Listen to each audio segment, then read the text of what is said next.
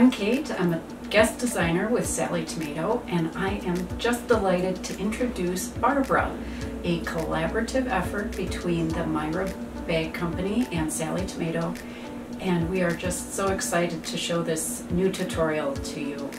So I'm ready to get started. I hope you'll join me.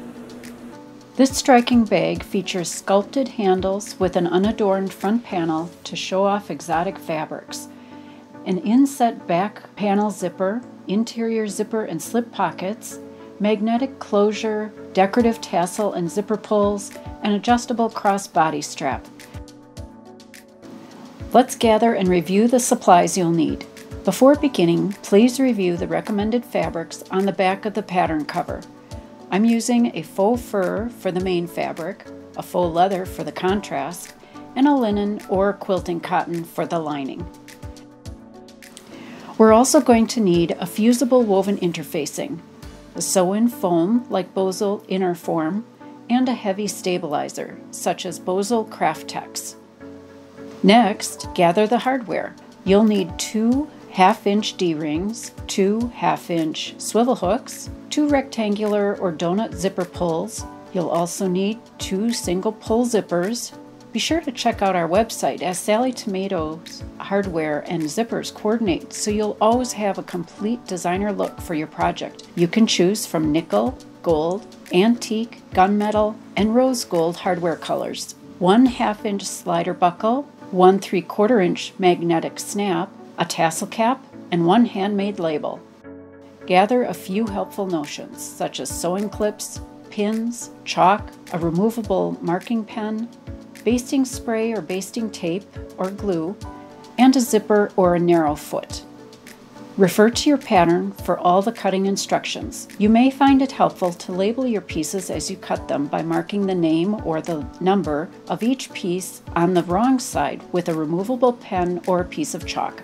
Sometimes it's difficult to cut the shaped pattern pieces on the fold, especially when using faux leather or faux fur. To make it easier, cut a second paper pattern, then tape the 2 halves together at the printed fold lines, or trace a complete pattern like I'm using. Then trace and cut out the continuous full-size pattern from a single layer of fabric.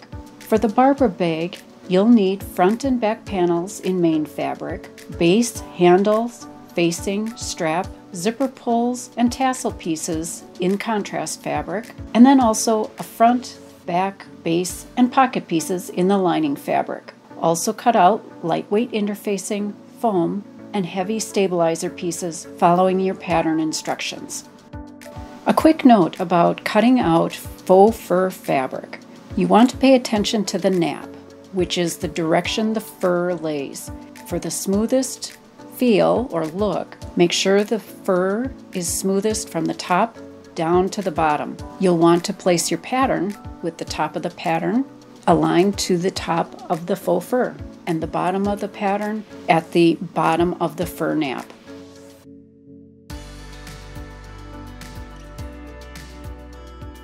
Since I'm using faux fur and faux leather for the Barbara bag, I'm fusing interfacing only to the lining pieces. That would be the lining front and back and the base piece. Follow the manufacturer's instructions for fusing the interfacing to the wrong side of those lining pieces: the front, the back, and the base.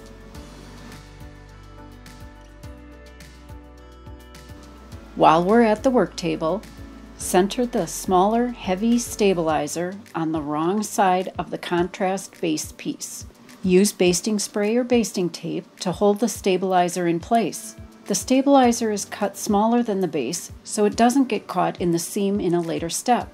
The firmness of the stabilizer will prevent the base of your bag from sagging over time. Insert a top stitching needle into your sewing machine and set the stitch length to 3.5 millimeters. Then thread the machine with a coordinating or contrasting polyester thread color of your choice. Top stitch along the stabilizer base piece 1/4 inch from the cut edge.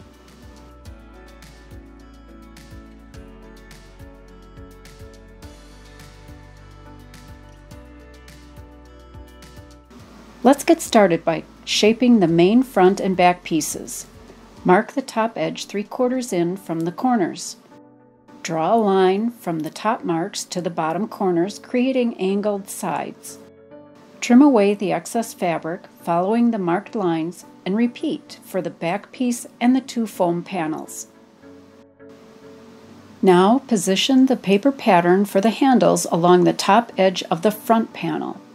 Trace along the curved edge of the pattern and then trim away the excess fabric, creating a curved top edge on the front panel. Repeat these steps for the back panel and for both foam panels.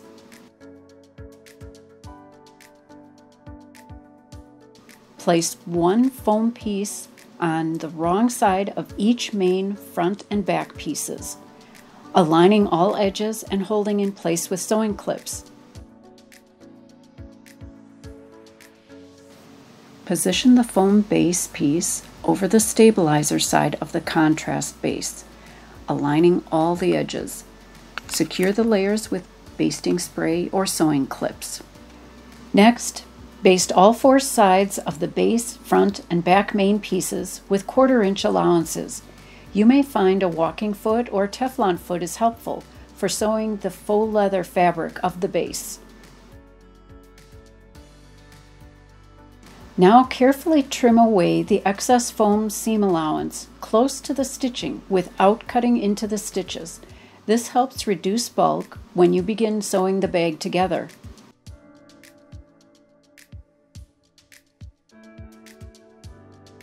Now we're going to work on the pockets, but first we need to shape the bag lining pieces. Mark the top edge of the front lining piece about 5/8 inch in from the top corners. Draw a line from the top marks to the bottom corners, creating angled sides. Then trim away the excess fabric following the marked lines. Repeat the same steps for the back lining piece. Fold the slip pocket piece in half, right sides together, meeting the shortest edges. Align the top and side edges, then pin or clip the layers together. Sew the sides and bottom edge with a 1/4 inch seam allowance, leaving a 4 to 5 inch opening for turning.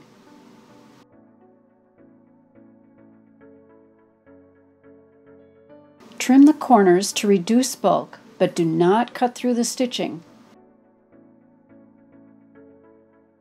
Now turn the slip pocket right side out and turn the seam allowance in at the opening to the wrong side or inside of the pocket piece.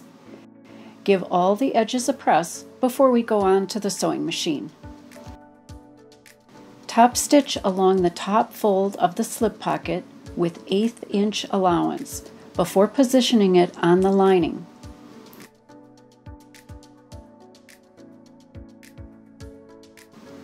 Center the slip pocket 1 inch up from the bottom edge of one lining piece and pin it in place. Top stitch the sides and bottom edge of the pocket in place with 1/8 inch allowance.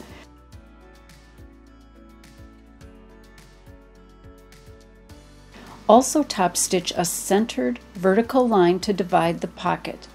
It would be ideal to mark the vertical line with chalk or removable pen before you stitch the pocket in place.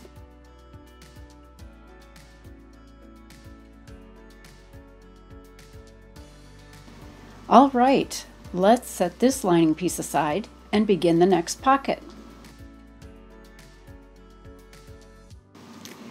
On the wrong side of the interior zipper pocket piece, mark a horizontal line 1 inch down from the top short edge.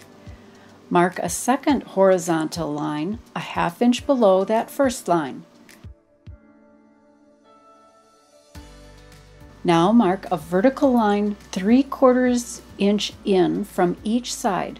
These lines create a zipper placement box. It actually helps if the marked lines extend just a little bit at each corner. With right sides together, center the marked pocket piece on the remaining lining piece 2 inches down from the top edge of that lining piece. Pin the pocket lining into place. Sew along the zipper placement box. When using quilting cottons or linens, try reducing your stitch length to 2.0 to more accurately follow the marked box lines, especially at the corners. Using a seam ripper or a small scissors, or both, carefully cut a horizontal line through the center of the stitched placement box, stopping about a ½ inch from both box ends. Then cut diagonally toward the stitched corners at each end. Make sure to cut through all the fabric layers, but do not cut through the stitching. Fold the pocket piece through the placement opening to the wrong side of the lining. Take a few minutes to press along the box seam from both sides of the lining to keep a smooth, flat opening. Now, on the wrong side of the lining, use double-sided basting tape or glue to hold the zipper in place. Center the zipper right side down over the placement opening. The right side of the zipper should show through the opening on the right side of the lining. I'm using the rectangle zipper pulls, but if you prefer faux leather pulls, follow the pattern instructions to add the decorative faux leather pulls at this time. They are really a fun detail. Lengthen your stitch length to 3.0 or 3.5 millimeters. On the right side of the lining, top stitch an 1/8 inch from the zipper placement opening. A zipper or narrow foot will help you stitch close and even along the edge of the opening.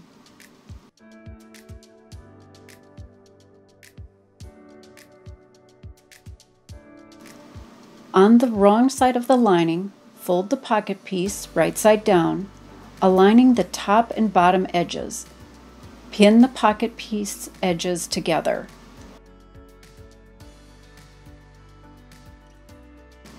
Move the lining away from the top pinned edge of the pocket. Sew along the top edge with a 3/8 inch seam allowance.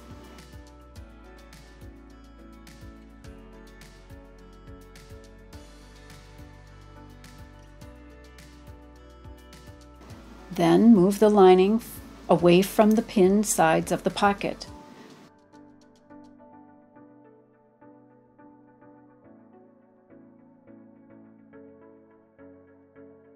Sew along each side of the pocket piece, again with a 3/8 seam allowance.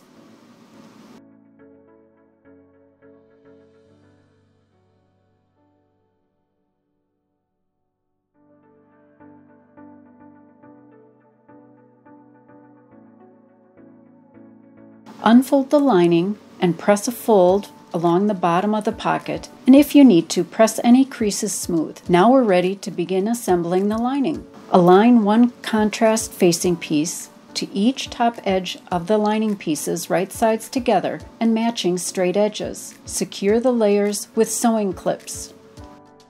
Sew the secured edges with 1/2 inch seam allowances.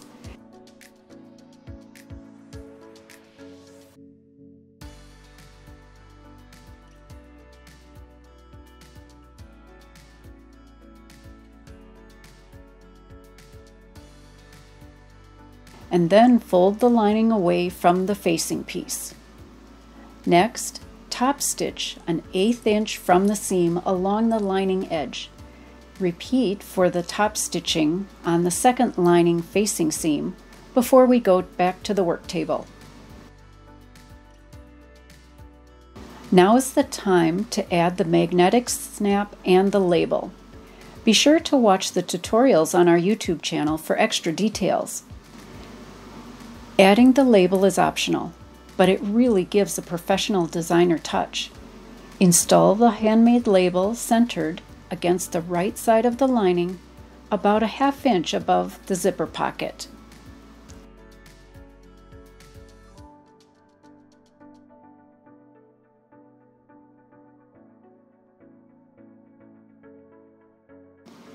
Now place that heavy stabilizer handle support piece on the wrong side of the facing, aligning the top edges and handle openings.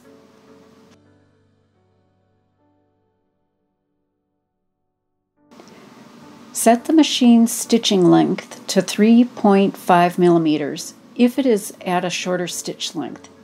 Now top stitch along the top edges and handle openings with a 1/4 inch allowance. Carefully remove the excess stabilizer from the seam allowance. Trim close to the stitching, again without cutting into those stitches. Center the lining base piece on the right side of one lining piece, aligning the bottom edges. Pin in place.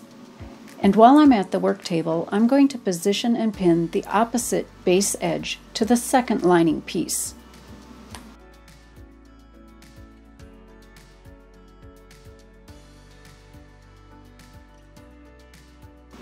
Sew the lining base piece in place with 1/2 inch seam allowances, beginning and ending a 1/2 inch in from both ends of the base.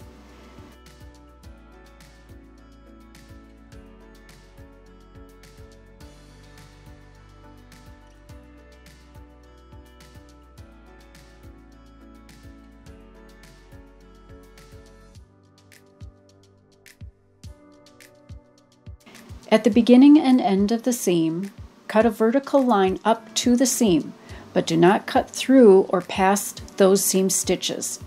This will allow the fabric to lay flat when you're sewing the boxed bottom in a later step.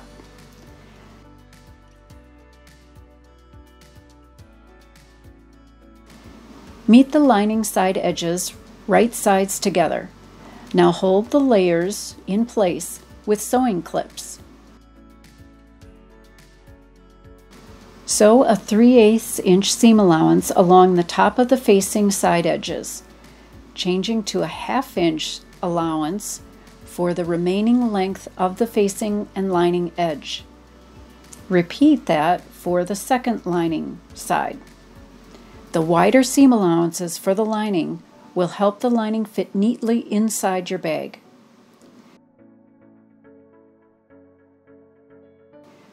Trim the lining seam allowance to about a 1/4 inch wide. This will reduce bulk and keep the lining smooth when your bag is completed. Press the side seams open. Now, with right sides together, match the bottom raw edge of the lining and the short end of the lining base.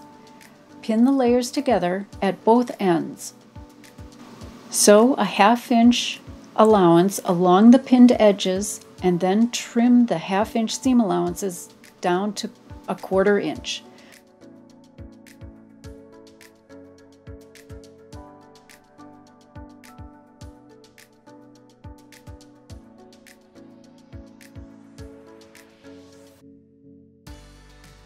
Also, top stitch along both edges of the facing seams with an 1/8 inch allowance. This will keep the seam allowances flat.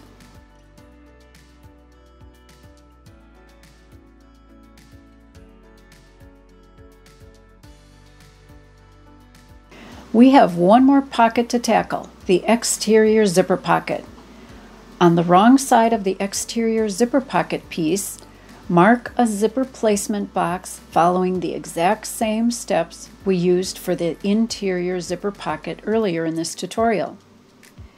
With right sides together, center the marked pocket piece on the main back fabric piece, 8 inches up from the bottom edge. Pin in place or use basting tape if your fabric is going to show the pinholes. Sew along the zipper placement box. Then follow the same steps we used to complete the exterior zipper pocket detailed for the interior zipper pocket with these additional tips. After cutting open the zipper placement box, trim away the excess foam, being really careful to not cut into the stitching. You may also find it helpful to pin the pocket fabric to the foam before positioning and stitching the zipper in place. Just remember to keep the pins away from the stitching area.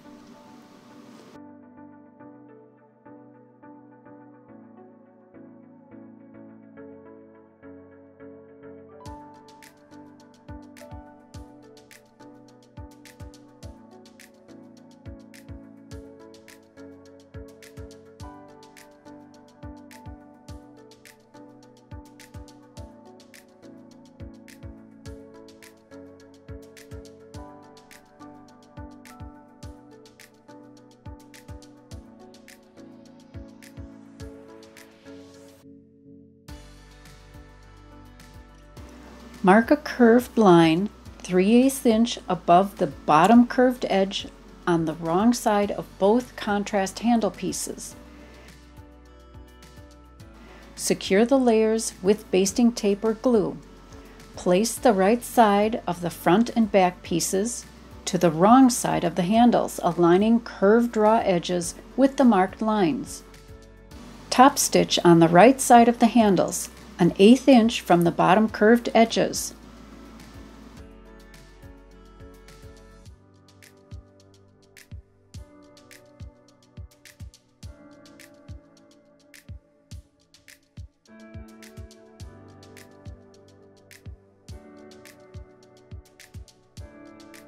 Draw 2 vertical lines on each strap connector piece. Position 2 inches in from each curved end. Top stitch on the lines and 1/8 inch from the edges between the lines to reinforce the connectors. Thread 1 strap connector through each D-ring, bringing wrong sides together. Then glue or tape baste the layers together, aligning the curved edges.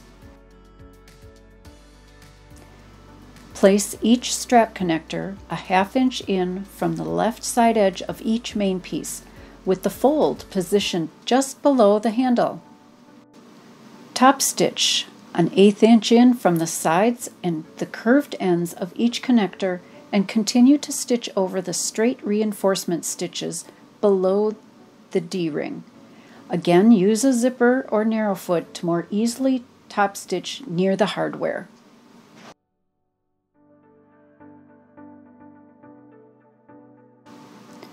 Assemble the Barbara bag exterior following the same steps as shown for the lining, this time using a 3/8 inch seam allowance for all the seams.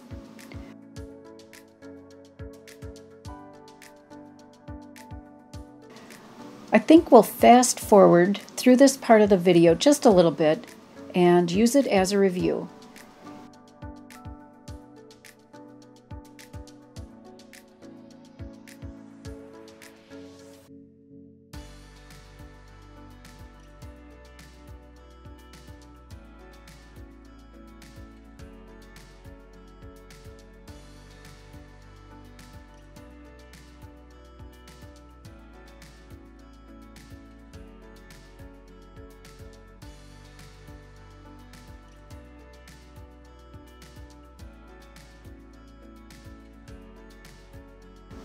Take a minute to turn the bag exterior right side out.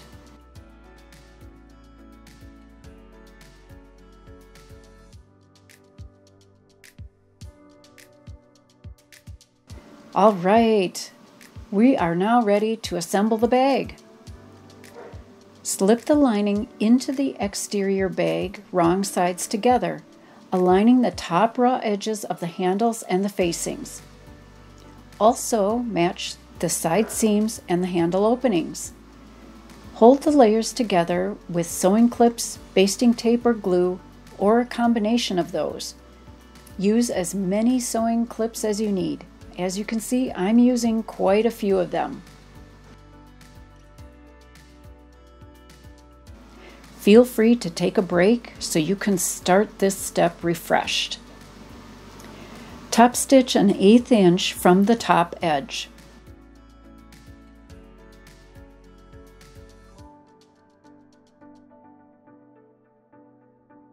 Then top stitch 1/8 inch from the handle openings.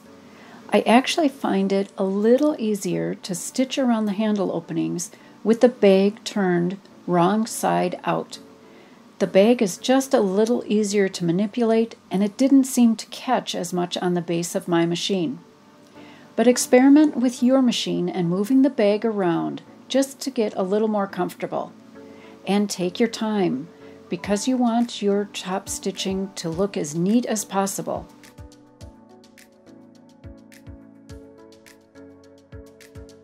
Now we're on the home stretch. Join both contrast strap pieces by placing the short ends right sides together, perpendicular to each other, and the ends overlapping. Mark a diagonal line. Sew on the marked diagonal line from corner to corner. Then Trim the excess seam allowance to 1/4 inch wide. Finger press the seam open and top stitch along each side of the seam with an 1/8 inch allowance. Fold the strap in half, wrong sides together, aligning the long edges.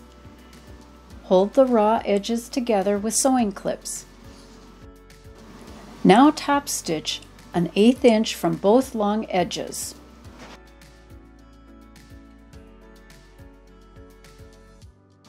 Thread one end of the strap over the center bar of the slider buckle. Then fold under about 1 inch of the strap to its underside.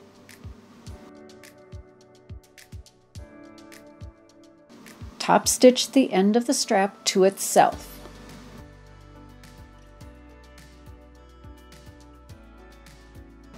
Thread the opposite end of the strap, that's without the buckle, through a swivel hook. Now thread that strap end over the center bar of the slider buckle.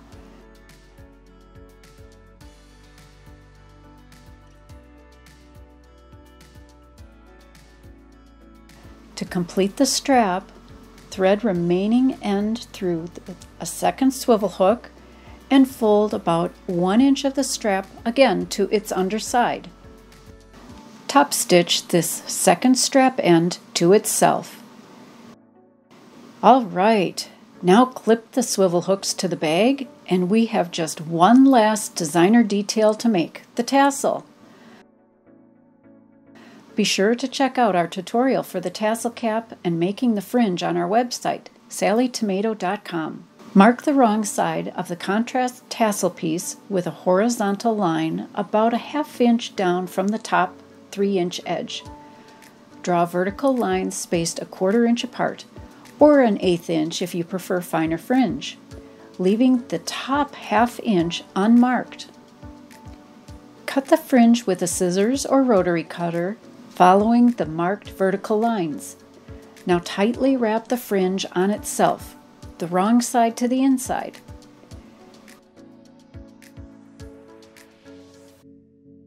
Add permanent glue to the inside of the tassel cap and insert the rolled fringe.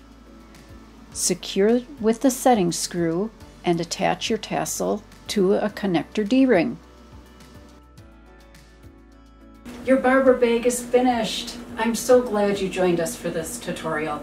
I'd like to thank you for following along with me, but also I'd like to thank the Myra Bag Company for helping us bring this beautiful pattern to you.